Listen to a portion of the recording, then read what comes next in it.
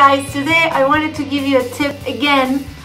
If you're autistic or on the spectrum or whatever, anything like that. I said this before, I'm going to say it again. Do not go around announcing people your diagnosis. Don't tell people you are autistic or you're on the spectrum or you're a bedwetter. I got someone like that once. Don't do that. Do not do that. Nobody cares.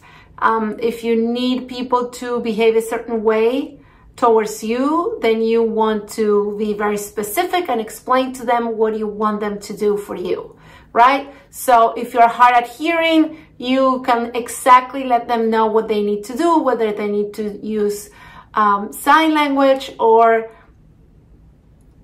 articulate so you can read their lips, or speak louder. So you just say, please, I need you to, or talk to this side, this ear instead of this, because I can't hear you. If you're autistic and I don't know what manifestation you may have, you would know, then you can let them know that you have this particular tic or something, whatever it is, so the person, so it doesn't caught them by surprise. Right? You know, when you make announcements like that, people don't know how to react. They don't know what that means. And I know this from personal experience because I have a lot of parents who bring me their autistic children to me, and I look at the child, I'm like, I don't know what they're talking about. I don't understand it. What do you mean? What do you mean? Oh, yes, he's autistic. I'm like, fine, I don't get it. I'm talking to him normally. He's responding normally. We're getting along. I don't know what that title and that label is, and it annoys me so much. So this is why I'm giving you this advice, because I wish the parents instead would tell me he has a tendency of doing this, or he has trouble doing that, or he, you know, give me something specific, something I can use. You telling me someone is autistic is not helping anybody. It's not helping the autistic person or me to communicate, to interact more efficiently. Makes sense? So don't do it. For the bedwetter, yeah, this was a kid that I had at one of the summer camps that I worked at a few years ago.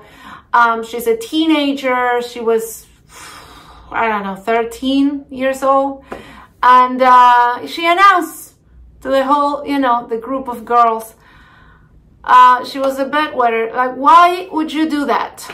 You know, she obviously, she had diapers and she, you know, she had that taken care of. But now she made everybody wonder and everybody uncomfortable and weird, or they treated her differently, right? Because she's a bedwetter.